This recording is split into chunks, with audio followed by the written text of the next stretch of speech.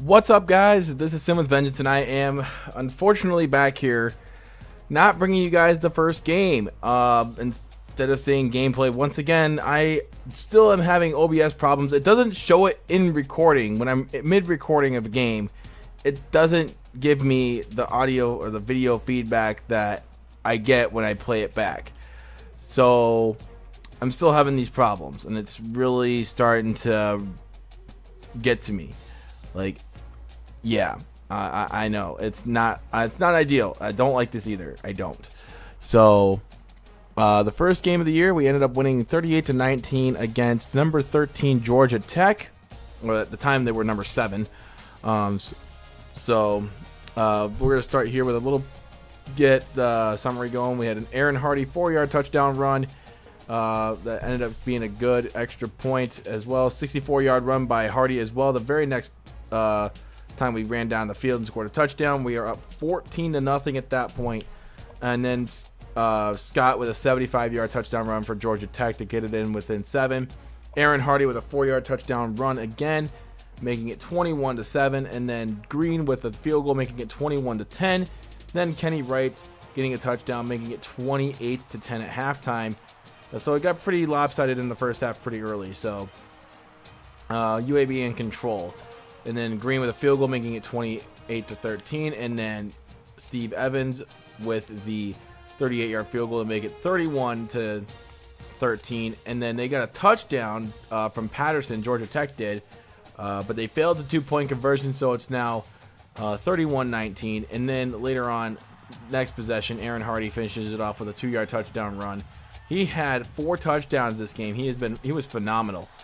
He may be the future at UAB. So we're going to get on here with a running start. Little headline there. 21 first downs to 8 for UAB versus Georgia Tech. We outgained them 398-319. We ran the ball more. We scored more rushing touchdowns. We had 5 rushing touchdowns as a team. Shows you how effective we were at running the ball. They had 21 carries for 188 yards. 19 for 30 passing. Well, they went 10 for 18. And we had 217 passing yards to their 131. 6 for 10 on third downs. They were 4 for 9. Fourth down conversions, we both went 0 for 1 on ours. I think I missed a field goal. I don't think I went for it on fourth down in that kind of scenario. Oh, actually I did. It was to run up the clock, so never mind. I take that back. And they missed their 0 for 1 on their 2-point conversion. We were 100% on, both teams were 100% in the red zone. They had 2 turnovers. We didn't have any. They had a fumble and an interception. They had 9 return yards. Punt return yards. We had 136 kickoff return yards to their 13. Total yards ended up being 534 to 341. Both teams only had 1 punt, and one team was only penalized once for 15 yards. That was a clipping penalty, I do believe. That they had a huge run, and then they ended up getting a clipping penalty that got called back to being in the 1st and 6th, and that I think that was on their first possession. They ended up punting. We dominated the time in possession, 14 minutes and 12 seconds to 9 minutes 48 seconds. And we still have our deadly combo of Wright and Thompson. Both went a combined 19 for 30 for 217 yards. So a pretty good day for them at the office combined. Aaron Hardy, 15 carries, 140 yards, 4 touchdowns.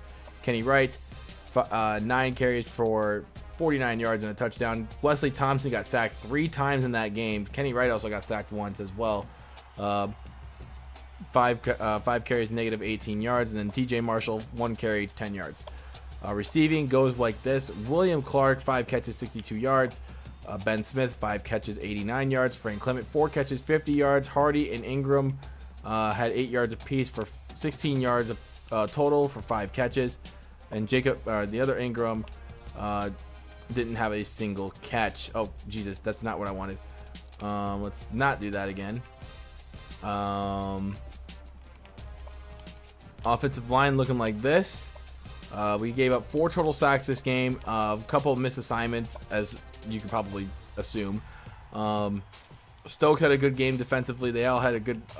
We had all 4, 6, 8, 9, 10 tackles for losses. But this is a very run-oriented team, so you kind of expect it. Sacks, I don't think we got a single sack on them. No, we didn't. We had 1 interception that was by Kevin Owens. He ended up getting 1 for 5 yards. And I can't remember who recovered the fumble. It was Matthew Lynch who recovered the fumble. But not really going to go far. I think he dove on it. As far as kicking goes, we went 1 for 2. We missed one from 53. It hit the crossbar, the front of the crossbar. I thought he was going to make it, but I guess it just kind of tapered out at the end, so it was kind of disappointing. 5 for 5 on extra points, though, so that's all. That's good. Punting, Jaleel Bell, 1 punt, 49 yards. Good punt there. Rashawn Chase had a couple good returns on him.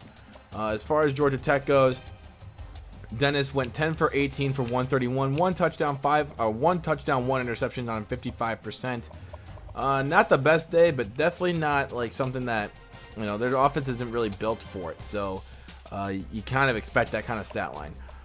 They did really well at running the ball. Scott had 5 carries for 142 yards and a touchdown. So, I mean, their offense is designed to make those cheesy blocks and those cheesy run plays do exactly what that stat line says right there.